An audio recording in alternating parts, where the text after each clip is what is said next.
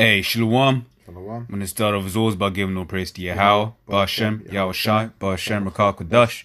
My double honors to the apostles of GMS. And honestly, brothers in the work and truth, war, sincerity. Around the brother Rasa Marth, the brother Napash. Right, yeah, you know, we was just on a little expedition, right? Because obviously we've got some galleries down here in the UK, and I remember this painting that Apostle Gabar basically went into, right?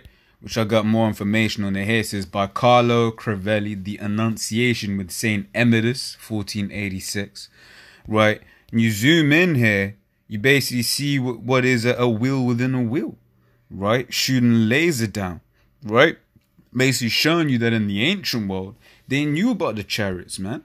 Which, you know, like we said, that was what, 1486? So that ain't even that long ago, right? But these things seem to have been forgotten by the people, man.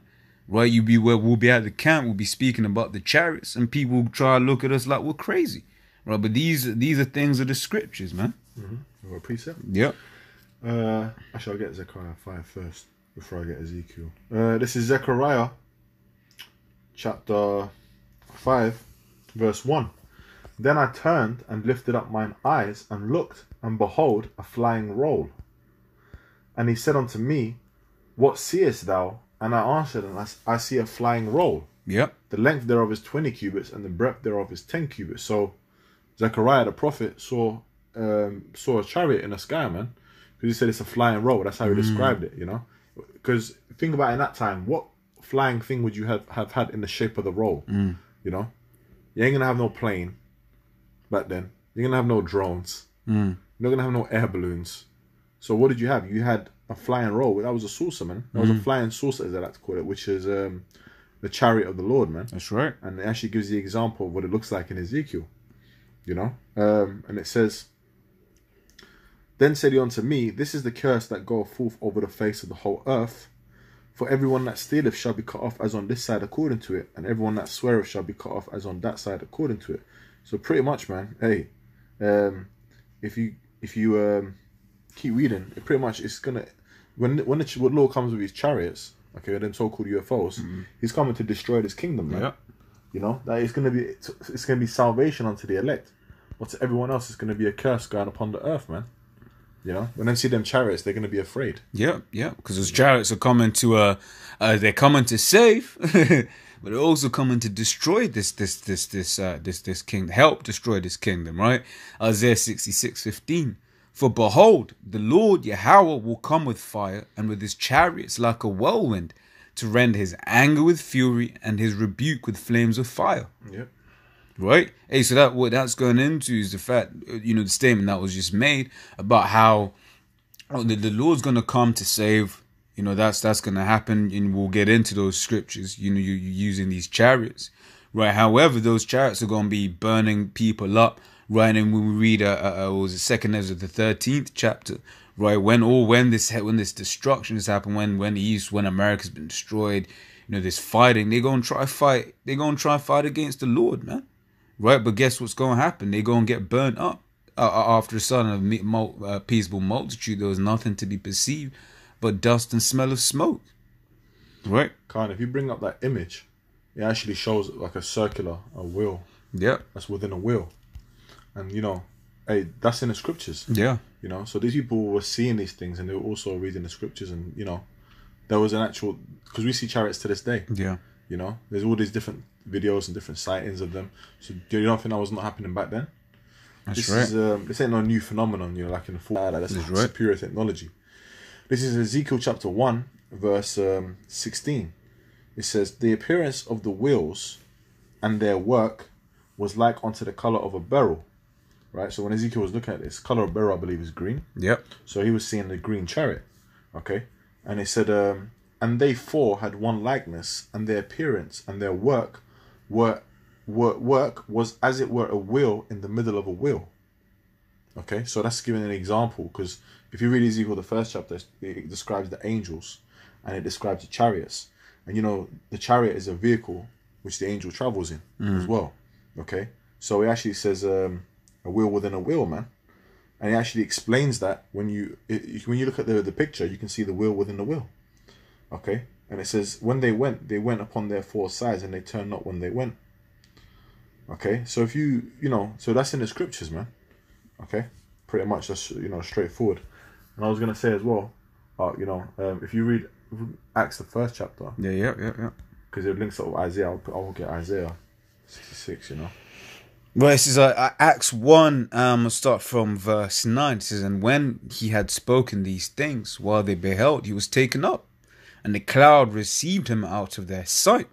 Right? And, hey, so you read throughout the scriptures in certain places, where it refers to a cloud. It could be referring to a literal cloud, or it could be referring to a chariot. Yep. Right?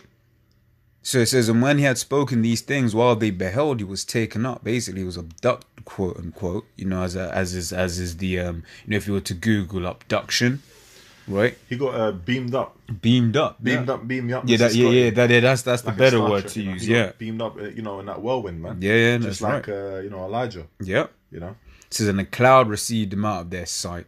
And while they looked steadfastly toward heaven as he went up, behold, two men stood by them in white apparel, which also said, ye men of Galilee, why stand ye gazing? Why stand ye gazing up into heaven? This same Yahushua, which is taken up from you into heaven, shall so come in like manner as ye have seen him go into heaven. Right? So, hey, you got it? Yeah. This is Revelation chapter 1, verse 5. And from Yahushua Mashiach, who is the faithful witness, and the first begotten of the dead, and the prince of the kings of the earth, unto him that loved us, and washed us from our sins in his own blood, and have made us kings and priests unto Yahweh, unto God and his Father, okay, which his Father is Yahweh. To him be glory and dominion forever and ever. Amen. Behold, so I just read that so you know that we're talking about Yahweh Shai, which is so-called Jesus Christ. It says, behold, he cometh with clouds, and every eye shall see him, and they also which pierced him, and all the kindreds of the earth shall wail because of him, even so Amen. So he's like the brother read that precepts with the cloud. So every eye is going to see him, and that's the way that the Lord's going to come back. Yep. Same way that he went, as the angel said. Right? Yeah. And it says all the kindreds of the earth are going to wail because of him. That's right. Because they ain't never seen anything like this. This is going to be an invasion of chariots, man. Yep. They're going to think, you know, because Esau will tell them, oh, there's little green aliens, little grey aliens in there. Yeah. Nah, man. Hey, there was one account where this guy was given an interview, and he said to the woman, you know, yeah, I saw the angel. I think he might be in a pilot. Yeah. And he was like, yeah, I saw I saw the chariot, and I saw what was inside it, and there was a man. He was very, very dark. No, he said he was a black man. He was a black man or something like that. And the reporter was like, well, you mean a very, very dark man? And he was like, no, he was a black man. Yeah. You know, basically, you know, because he could see them, you know, with the afro and all that, the angels, man. You know, so when he saw that goes to show that, hey, this, you know, yeah, this is, hey, there's accounts, man. Yeah, and the scriptures say it, man. Do you know what I mean? Yeah, and the reason it scares them, and we can get into that in Wisdom 5, is because of all the wickedness that they've done to quote so-called, to so-called black people, man. Right. All of the wickedness, because then they're going to have to be like, shit, so wait, this superpower also is black. Shit, does that mean these so-called niggas are superior to us, which we are, right? And in times to come, right, it's going to be made known to the people, right, that the children of Israel are the superior upon the earth. Yeah. Yeah. Any more on that? Yeah, that was the point. Okay, yeah. This is Isaiah chapter 66, verses. You're going to get wisdom, right? Yeah. Okay, can I'll just read this quickly for you. Yeah. This is Isaiah 66 and 15. For behold, the Lord will come with fire, and with his chariots like a whirlwind, to render his anger with fury, and his rebuke with flames of fire. For by fire and by his sword will the Lord plead with all flesh, and the slain of the Lord shall be many. So that shows when this alien invasion, as Esau will try and call it, which, you know, an alien just means stranger, okay, which, you know, to the majority of people on the earth, it is going to be a strange thing, because they don't understand. They don't understand, you know, what's really going on. They're not looking to the skies. They haven't got the understanding. Yeah. Which precepts with Wisdom 5. Yeah. Because they think, this is a strange thing, you know, far beyond what they ever thought. Because what they ever saw was in movies. They're not going to fully understand what the hell's going on. But the elect are going to understand. Exactly. You know? And you know what? And the elect are out on the highways and byways, pushing this truth. Tell it, you know, the prophets are out on the highways and byways, telling you, look, this is what a chariot is. We're doing this video now. We're telling you, so you got no cloak for your sins. You hear this? That's right. If you hear this, then you know that we told you, man. So when it comes to pass, then you can be like, oh shit, they were talking about that. Yeah. You know, the Lord's coming back to lay the smackdown on this place, man. He's coming to render his anger with fury and his rebukes with flames of fire. So then that means what? Hey man, in all the midst of that turmoil of World War III, the Lord's coming with them chariots, and you know they got them laser beams, man. You know, pursuant to 2 Ezra the 13th chapter. That's right. It says Wisdom 5:1 says, then shall the righteous man stand in great boldness before the face of such as have afflicted him and made no account of his labors. Right? And hey, you see that happening now, man. You know, you got all these camps all around the world, right? Israel just standing there, basically cursing Esau out. When he's made no account of our labors, man. Right? To this day, we're just Jake is just lazy. Oh, you're lazy. Right, but you wasn't calling Jake lazy when he was working for free for 400 years. In fact, if anyone's lazy, it's a so-called white man. He didn't work for 400 years. Right? Yet he has the nerve to call anyone else lazy. Right? So when they see it, they shall be troubled with terrible fear and shall be amazed at the strangeness of his salvation, so far beyond all that they look for. And why will it be strange? Right? Because as the brother pointed out, these guys haven't ever seen chariots before. Right? And when they've seen it, you always been these, you know, like saying these little green men, whatever, what have you. Right? And you know, then they're going to be seeing the ones whom they despise being beamed up into those chariots. Right? It says, and they repenting and groaning for anguish of spirit shall say within themselves, this was he whom he had sometimes in derision and a proverb of reproach. We fools accounted his life madness. And it's fools, man. You're a fool. Right? To touch the apple of the Lord's eye, you a fool, man. Right? It says, and his end to be without honor. Right? So you look at Jay, you think Jay doesn't amount to anything. Right? Which a lot of Jay are pieces of shit. And you know, like we believe when we said that also in the video that we did yesterday. Hey, we don't sugarcoat, you know, we don't try and make it seem like our people are these saints or whatever. We know a load of our people are off, but hey, the Lord knows, and the Lord's got a solution for them to be washed. They must first die and be born again. Right?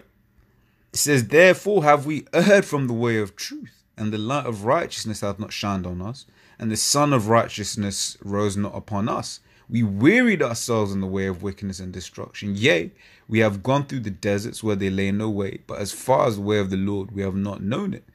Right? So I mean, it carries on, but yeah, it's all about the strangeness of that salvation, man. Right? Which the Lord is going to come with them chariots, man. That's right. This is 2 Ezra chapter. You done on that up? This is 2 Ezra chapter 13.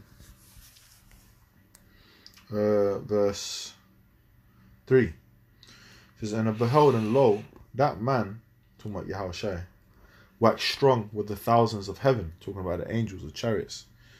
And when he turned his countenance to look, all the things trembled that were seen under him. And whensoever the voice went out of his mouth, all they burned that heard his voice, like as the earth faileth when it feeleth fire. That's some laser, you know. And it says, and after this I beheld, and lo, there was gathered together a multitude of men out of number from the four winds of the heaven to subdue that man that came out of the sea. But I beheld, and I don't mean that the Lord's going to come out of the ocean, man. Okay? When it's talking about that sea, you know, waters, it's talking about there's different waters, there's different Shemayim, different heavens, man. It means the Lord's going to come from the heavens, man, the outer heavens. Okay? It says, but I beheld, and lo, he had graved himself a great mountain and flew upon it, talking about that great chariot that the Lord's coming in. It's going to be a massive chariot, man. Okay? And it says, but I would have seen the region or place whereout the hill was graven, and I could not. It was so massive you couldn't see the ends of it. Yeah, it was massive, man. You know, in Independence Day, you know, they got the massive chariots. It's going to be bigger than that, man. You know, they couldn't even fit it into that Hollywood movie. It's that big as a city. It's going to be massive, man. And it says, and lo, and after this I beheld, and lo, all they which were gathered together to subdue him were sore afraid, and yet durst fight. That's the remaining armies that Esau is going to have, that he's going to try and come up against the Lord with, man. Okay? And lo, as he saw the violence of them, just like they had in Independence Day, and lo, as he saw the violence of the multitude that came, he neither lifted up his hand, nor held sword, nor any instrument of war, But only I saw that he sent out of his mouth as it had been a blast of fire, and out of his lips a flaming breath, and out of his tongue he cast out sparks and tempests. And all they were mixed together, the blast of fire, the flaming breath, and the great tempest, and fell with violence upon the multitude which was prepared to fight, and burned them up every one, so that upon a sudden of an innumerable multitude nothing was to be perceived, but only dust and smell of smoke. When I saw this, I was afraid. So Ezra was seeing this vision, and he was describing it to the best of his ability as a mountain. But the funny thing is, they showed this in the movies. Okay, you got that massive plasma type laser, like they had on Independence Day. That's what is really, they're basing on the scripture here. Yeah. So that's actually something that's gonna actually happen, man. The Lord's gonna come and do that. And the funny thing is, what other thing do you know that is gonna blast fire, a flaming breath, and a great tempest? What other thing do you know that mixes it all together and casts out sparks and tempests? No, that's that superior military technology, that laser. So that's something that the Lord's actually coming back to do, man. So he's not coming back to hold hands. Yeah, he says, I come not to make peace. What was it say to? I came. But I came to bring the sword. Yeah. Roughly paraphrase. Let me find it. I came. Think not that I'm come to send peace. Rather division, I think it was. Okay, yeah. Matthew 10 verse 34. Think not that I am come to send peace on earth. I came not to send peace, but a sword. So, hey, the Lord ain't down with it. The Lord ain't coming back here to have no sit-down debate, man. Okay? This is going to be a straight invasion. That's right. This is going to be a hostile takeover. That's what the Lord's looking to do, man.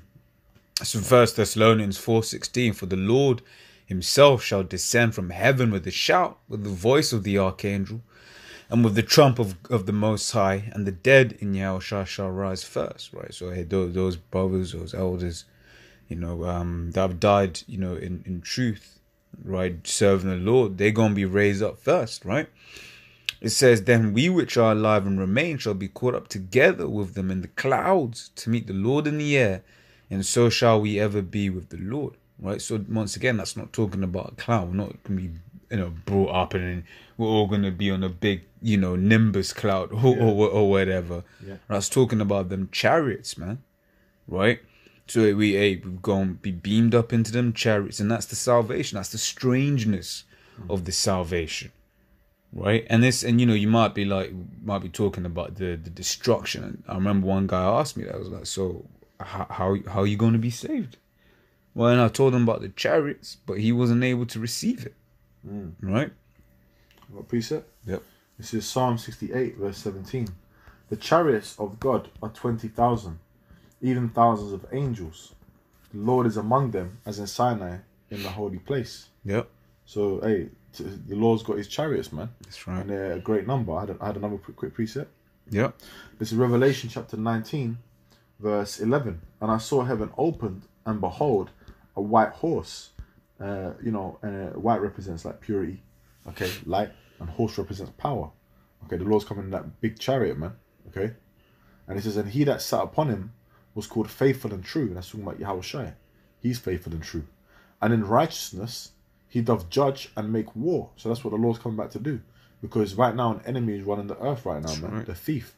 Okay, and he's gonna have to be put to an end. This kingdom is going to have to be brought down with a military takeover, man. And that's what the Bible is prophesying, man. Through who? Yahushua's return, man. So, when people say, so-called Jesus, they say Jesus is going to return. But that's what the scriptures say. He's going to return, and he's going to return in a big way. This is, jump down to verse 14. It says, and the armies, notice how it says armies. It don't just say a big multitude. So it's ordered, which were in heaven, followed him upon white horses, clothed in fine linen, white and clean. And out of his mouth goeth a sharp sword, that with it he should smite the nations, and he shall rule them with a rod of iron, and he treadeth the winepress of the fierceness and the wrath of the almighty power. So, hey, the Lord's coming back, man. Okay, to rule the nations with a rod of iron, man. Okay, and it starts with that superior military technology, because that's right. Because if you look at the Roman Empire, okay, they were pretty much, they had that iron grip on the earth. Okay, they had that superior military, man, and they had that superior technology. Okay, and this is the second leg of the Roman Empire, and Esau's blessing is the sword that has been given to him from the Lord. So, hey, you know, he's going to get taken. He's getting he's getting exposed. The prophets are exposing his lies, his deceptions. We're breaking down strongholds with his word. And then the physical takeover is going to happen when the Lord actually returns, as it was prophesied in Acts 1. Yeah. Okay, and different scriptures we're reading, like in Revelation 19. He's going to judge. He's in righteousness. He's going to judge, and he's going to make war, man. Okay, and he's going to. It says he's going to plead with all flesh, and the slain of the Lord is going to be many. Yeah. Which the word plead there means shapat in the Hebrew, which is judge. Yeah. So that's what the Lord's coming back to do with them chariots, man. That's right. That's right. Yeah, cool. I mean, I haven't got anything else. Any films? Yeah. So just want to share that with you, brothers. You know, like I said, you know, the museum was local, and, you know, brothers, you know, had a day off, so we just said, you know, let's go view it. You know. Last closing scripture. Okay, cool. This is Isaiah 31:5. As birds flying, right, so will the Lord of hosts defend Jerusalem. Defending also, he will deliver it, and passing over, he will preserve it. So the Lord's going to come to defend Yerushalayim, man. You know, the city of peace, which starts with the men of the elect. That's right. You know, the women and children of the elect, man, of the nation of Israel, you know. That's right. In Yahweh Shai, man. That's right. So as always, Lord's word, I was edifying. Until we meet again, Shalom.